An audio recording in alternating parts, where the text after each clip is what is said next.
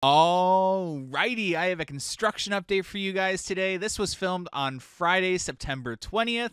As you can see, there are lockers at front gate now. And for those of you that remember previous seasons of Halloween Haunt, you might know why those lockers are being added to the front gate area. I think that's actually such a smart move for the park to do. So as you can see here, Wonderland has added lockers. These will be used because if you remember, Halloween Haunt has a no bag policy. So with the no large bag policy, they have implemented these lockers. So instead of people throwing their bags into trees and hoping no one steals them or into bushes, they can now come over here and rent a locker. It's a win-win. Now, I will say my one complaint about this is there are hardly any lockers. Those will get used up in the first 10 minutes.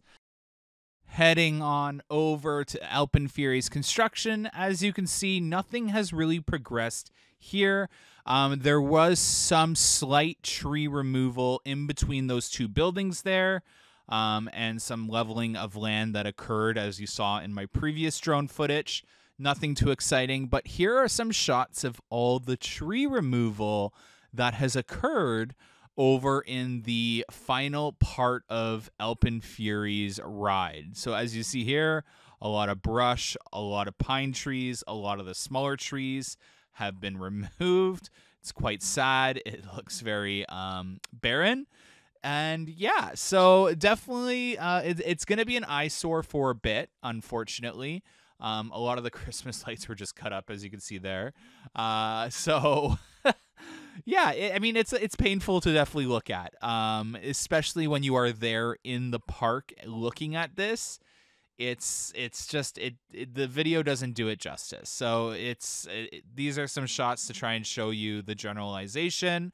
To be honest, I'm going to try and grab a 0.5 shot. I missed getting that today.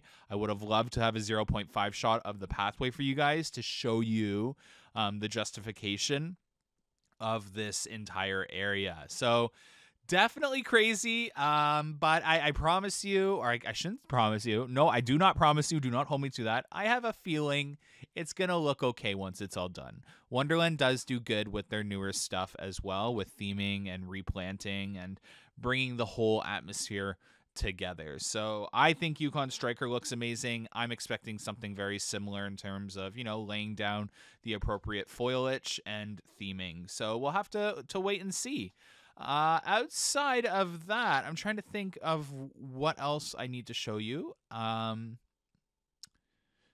Extreme Skyflyer's plot of land. So over at Extreme Skyflyer, I completely forgot to insert those. Over at Extreme Skyflyer's plot of land, there has been tree removal as well, as you can see here, right next to that drink, that, what do you call it?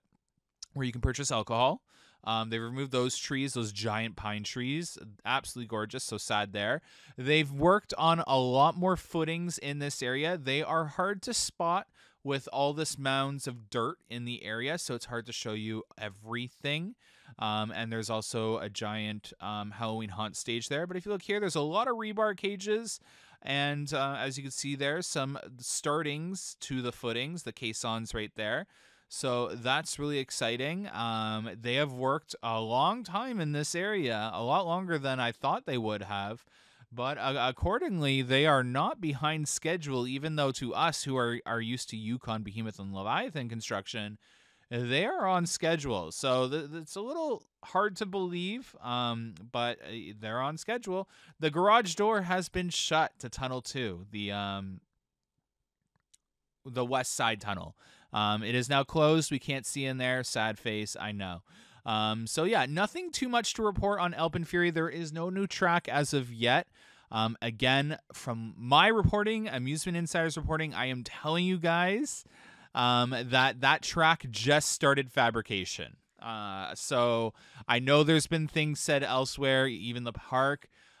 We had someone we know got a tour of the facility and they were just starting working on the track.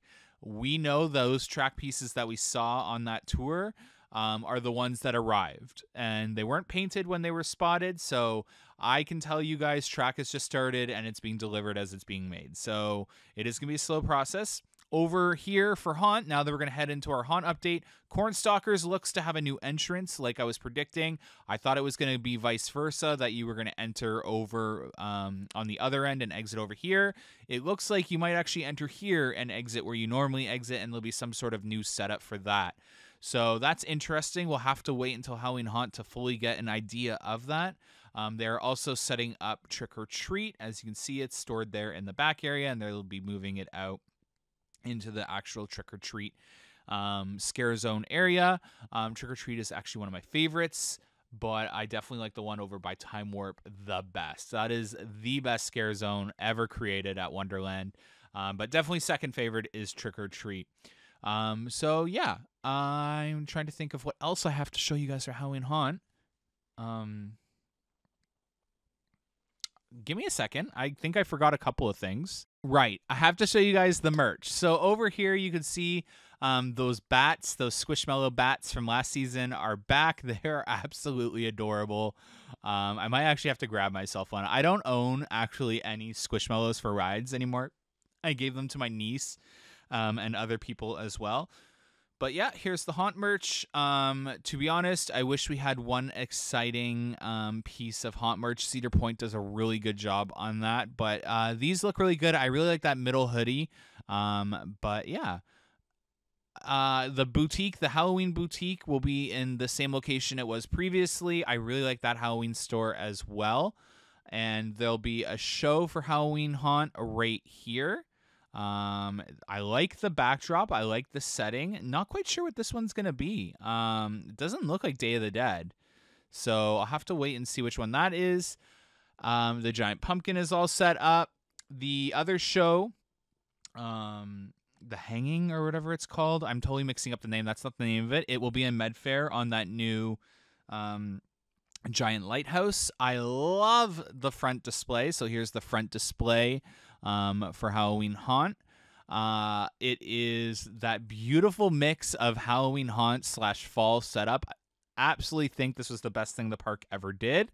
It looks great. I love it. It reminds me of Dollywood with all that greenery and the colors. So one of my favorite things that they ever brought, I think they started this 2 or 3 years ago. I could be wrong about that too. I believe it was after COVID that they started this, but let's not hold me accountable to that. Outside of that, I don't think there's anything else to show you except a little bit of merch. So I might actually just end the talking here. I'm really excited about Demons of the Deep. Can't wait to show you guys that.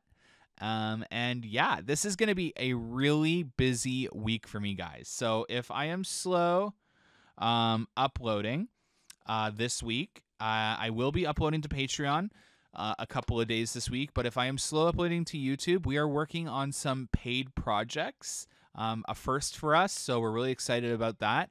And we'll be checking out a few other parks while we're at it and attractions. So yeah, stay tuned. Really excited about this one. We're bringing some people through a haunted house and recording their reactions that don't do well in haunted houses, including myself. So we're going to be experimenting with a few things as we do some pretty cool stuff that we haven't been able to do previously. But we're starting to get ourselves, you know, a little more structure over here. We have a really good team, and we've got some level heads over here now, and we got a lot to show you guys. So this is our week. Stay tuned, guys. Bye.